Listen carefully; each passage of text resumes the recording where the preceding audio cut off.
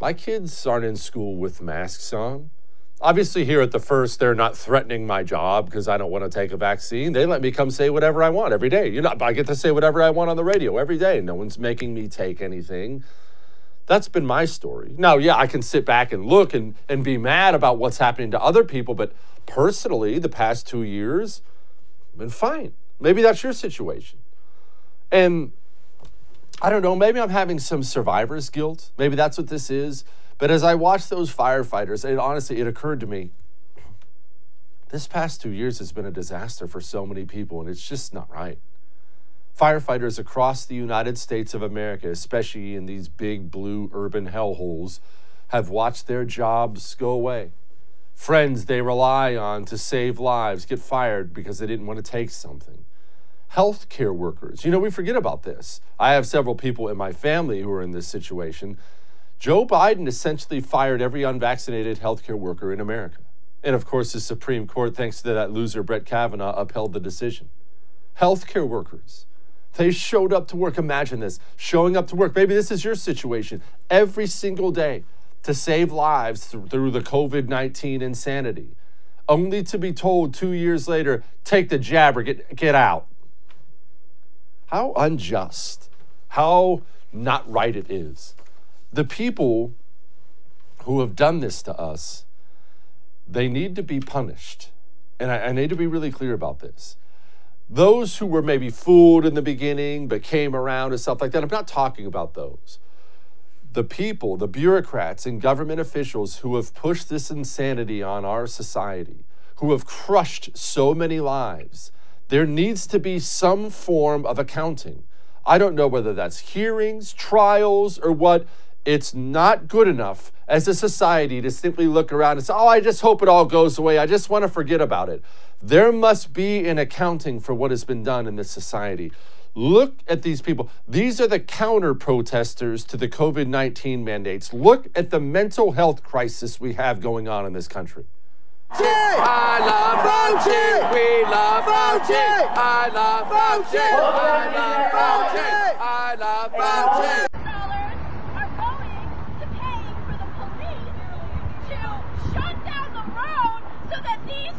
White supremacists can party and have a hell of a time celebrating their loser president! Loser Trump! Go the home! Stop invading our territory! Go the home! Take your loser president and shove him up your Okay. She seems nice. Probably a big winner on the dating scene. You know who else is, I'm sure, very, very pleasant to live around and be around is this lady losing her mind about masks in the grocery store. We should get those kids something. But they're hungry. I hope they can breathe. Wouldn't want to bring anything down in super spreaders. I bet you voted for Trump, didn't you? Woo! Trumpers! Woo! Yeah, they don't wear masks. We don't cover noses. Woo! Hey. Let's see this! My name's Karen! Woo! They won't wear masks. Get that thing. I'm gonna look yellow. Woo! Let's bring this in! Let's go kill some children! Woo! Let's do this! Word is that there's a 56-year-old man in Massachusetts who had hot coffee tossed on him by a 23-year-old in a coffee shop for not wearing a mask as well. Look, I could make the whole show videos like this, and honestly, I'm mostly tempted to just make fun of those crazy women, but let's talk about the state of our nation here. I know I'm not talking about you in particular, but let's just talk about this. Are we okay? Are we strong enough to continue on? Look at what it's done to us. Look at what it's done to so many people. And I know this doesn't apply to you personally, so it's hard to really feel it, but how many people in this society have just simply completely lost their minds? And why, in our society in particular, were people so susceptible to losing their minds? I'm really sorry to say this. it appears that even other European nations who you'd think would be behind us on the whole freedom thing, they're doing better. Freaking England. England has come out and said, well, I mean, hey, let's be honest, natural immunity is better. We're not saying that here. We're still pushing insanity. And I'm about to play you a little clip of Dr. Fauci, of course, calling for another booster and whatnot. And yeah, I can despise Dr. Fauci, and he's one of the ones who should be put on trial. There's no question about it. But I want to know more than, okay, Dr. Fauci's an evil, power-hungry little troll. We all get that.